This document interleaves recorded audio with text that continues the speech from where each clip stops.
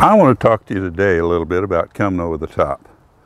You either have done that or you've got friends who do. And it's the simplest thing in the world to fix.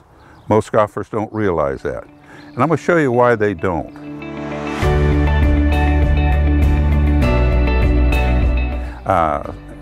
When we take a practice swing, everybody says my practice swings, Darrell, are so good, they're really neat. But then when I go with a golf ball, it just all goes in the toilet. Well, the reason is, it's almost impossible to take a practice swing the way you would lunge at a golf ball with your arms and shoulders.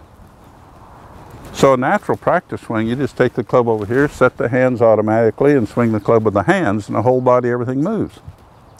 Then you get over a golf ball and you yank it with the shoulders and arms. Well, the problem is, the way God made us, and you can't help it and I can't help it, we just need to understand it. As soon as you pull these arms, see where my head is going? As soon as you pull the arms, the head moves past the ball. As soon as the head is past the ball, you're going across the shot. So what happens is you get up here good, now you yank your arms down, and the first thing that happens is that. And now your only place your club can go is back over here to the left.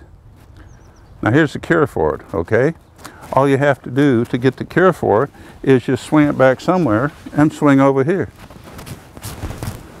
It's that easy. Now when you go to a golf ball to try that, don't try to do that and aim it at a target. Just learn to do that and you'll start seeing your golf ball taking off over here, okay? To hit good golf shots, the number one thing we have to do is get it started on a path we want and then learn to curve it back toward the center. Not going to go into why a golf ball won't go straight today. You start it out here, you curve it back to the center, and you stop coming over the top by learning how to swing to the right. And there's only one way the human body can do it. It takes a couple of adjustments.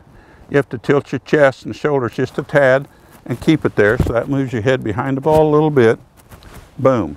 Now if you want more information on that, there are several places to go, but try darrellsgolftraining.com/perfect shot control. I'll see you later. You're going to have fun.